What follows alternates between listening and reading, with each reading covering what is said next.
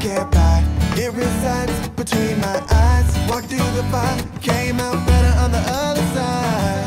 See, life's like a beach if you find the sand. And right now, I feel like 100 grand. You are listening to Inspired Insider with your host, Dr. Jeremy Weisz.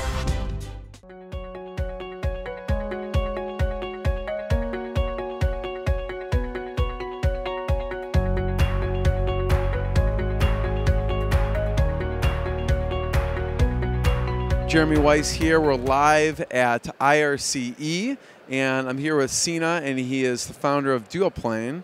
And I want you to tell people what you do. Sure. So we run a software platform that connects to merchants' shopping carts to help them manage their distributed fulfillment. So that's merchants who typically don't hold their own inventory. They either drop ship or they work with outside warehouses, 3PLs, in order to fulfill their orders. So Sina, we were talking a little bit about different use cases for it. What are some of those? So, I mean, typical use case is a merchant who they might sell a very wide range of products coming from lots of different vendors, or they might have a combination model where they might fulfill some of their items from a warehouse and some from outside vendors, and so they need us to help them route orders, split them up, send them in different formats to different vendors. So that's typical. And then we have a lot of clients also, interestingly enough, who aren't even really e-commerce merchants, but have a e-commerce portion to their business, so they don't want to be at all involved in the fulfillment piece of things. So they have us help them work with their outside partners to help them fulfill their orders.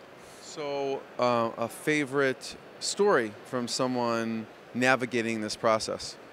Sure. So we work with lots of different types of merchants. I'd say we work with one company in particular that they actually sell dorm furniture, so bedding, accessories, decorations, and things like that. And it's a huge range of products. And a lot of them are very niche-y type products. They might sell one or two of per year, and so they use a dropship model to help them really expand their catalog and offer a wide range of products. And then they also have, for their fast-selling products, they have quick ship that they ship out of a third-party warehouse, and so we help them integrate with their warehouse, and then we help them integrate with their with all their dropship suppliers. But it's just really interesting because the wide range of things they sell, and they can change, their makeup of their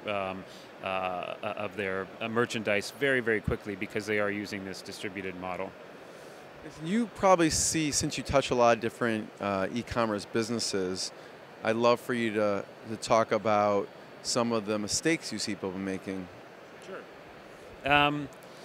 Interesting. So I'd say probably one of the mistakes I see, because we're also often involved in kind of the replatforming stages of companies when they're choosing new platforms.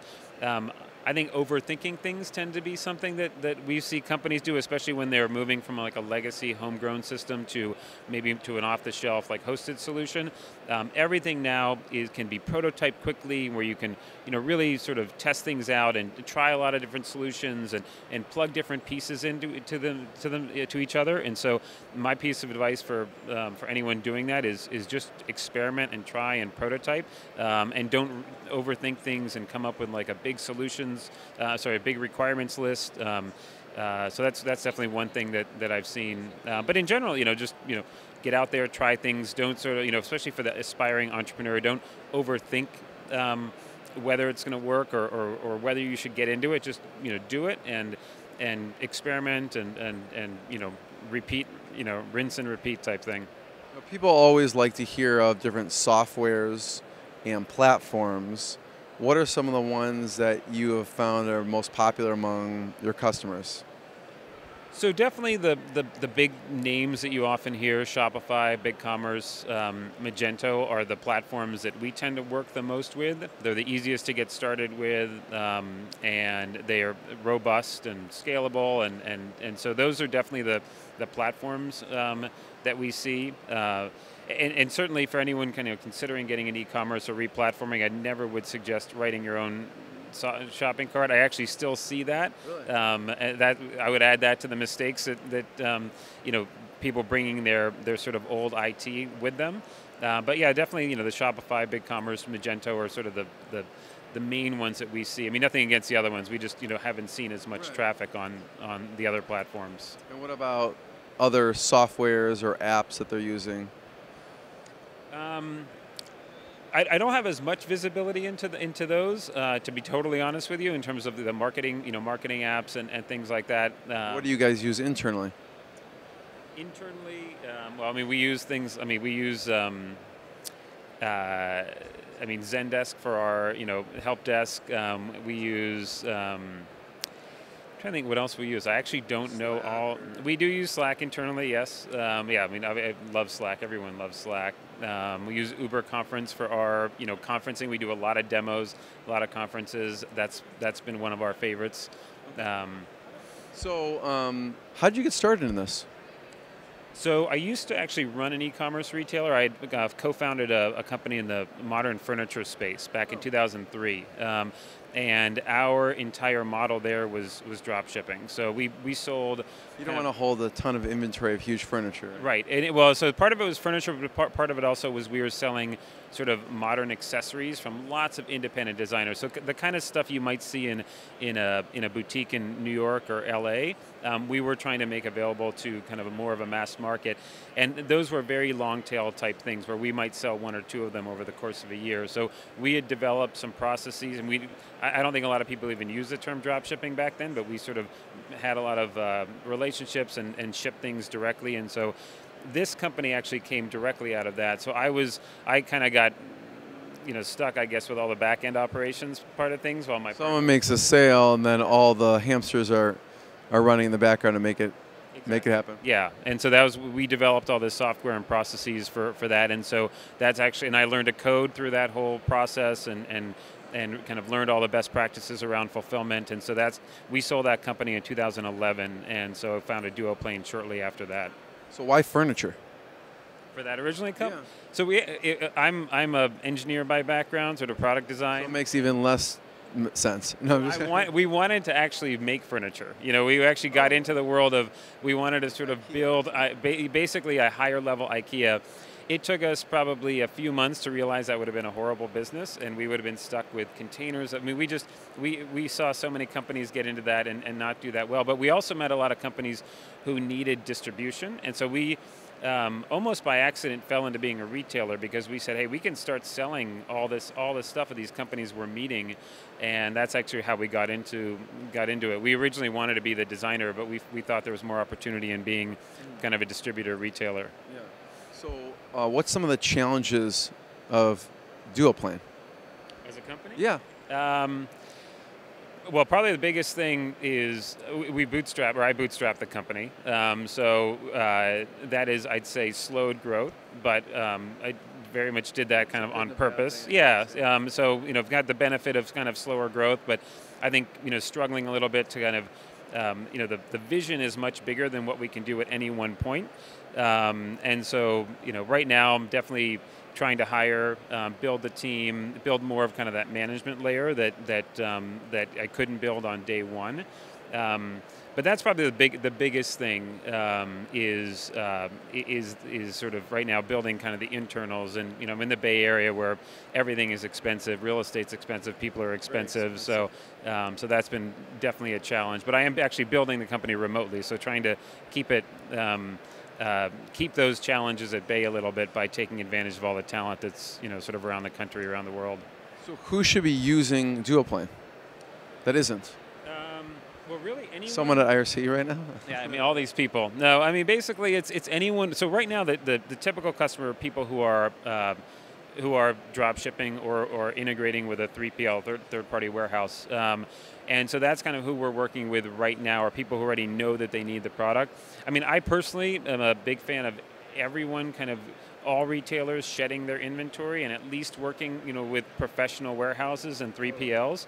And so I think eventually the whole world will sort of go toward, the merchant being a marketing merchandising machine, and all the back-end processes being handled by people who are more expert in that. And so that's our thesis, at least, is that that's where retail is going.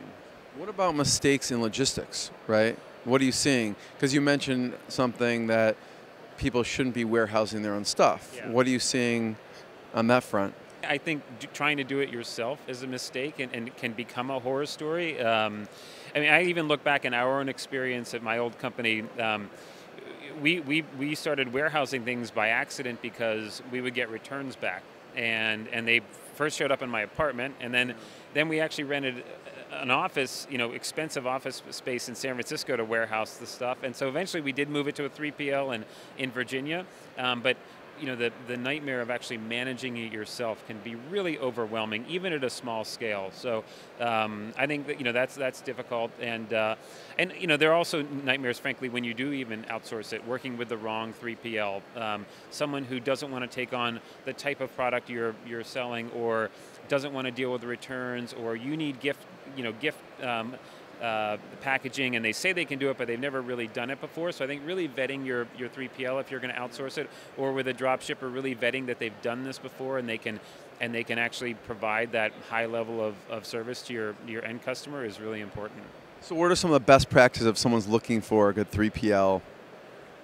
So certainly someone who can integrate with you seamlessly. I mean, you're going to need the outside company, whether it's a dropship or a 3PL, to essentially be part of your system. So you need to have full visibility in the inventory. You need to have full visibility into where your orders are, making sure they ship out immediately. And so those are things you can maybe ask early on, but I'd say in the spirit of prototyping, send a few test packages through them, make sure that everything, arrives exactly in a timely manner. You have full visibility into where the order is at any point. So that's definitely one thing is sort of systems integration and visibility. And I think the other thing is just making sure that they have that end customer focus. Again, a lot of times the dropship vendors and the 3PLs, they're very ops focused, and they want to, they don't necessarily think about, what is that end customer either unboxing going to feel like, or if something's damaged, how fast we can get it fixed.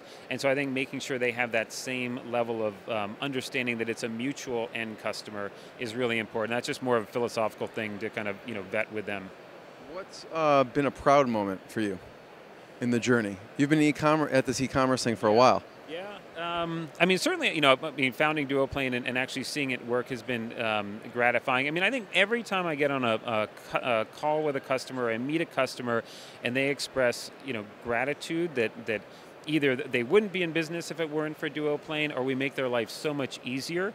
I mean, that's proud. I mean, it's not always the CEO. Sometimes it's the operations manager that used to do things by hand, and he or she tells us that, their life is completely different, that they are now doing sort of higher level things that they enjoy doing. And I think that's always a proud moment, is knowing that we're helping someone kind of get away from the mundane and, and reduce their mistakes and just make them, help them do their job better. We hear that a lot, and it's always gratifying to hear. Are there cases where they don't realize there is a solution, that they're doing it manually, or do most people know there is something out there that will help them?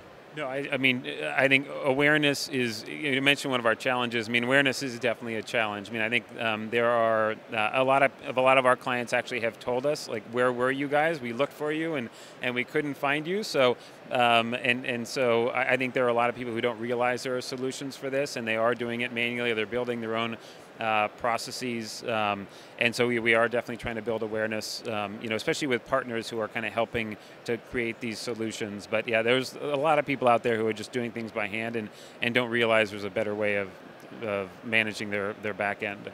Well, thanks for sharing some of that. Where can people find you online? Where should we point them towards? So DUOPLANE.com is our website, and more than happy to answer any questions. If there's a contact form, we always get back to people very quickly, so more than happy to answer any questions. Thanks. Live from IRC. What I got, you can't buy. It resides between my eyes. Walked through the fire, came out better on the other side. See, life's like a beach if you find the sand. And right now, I feel like $100 grand.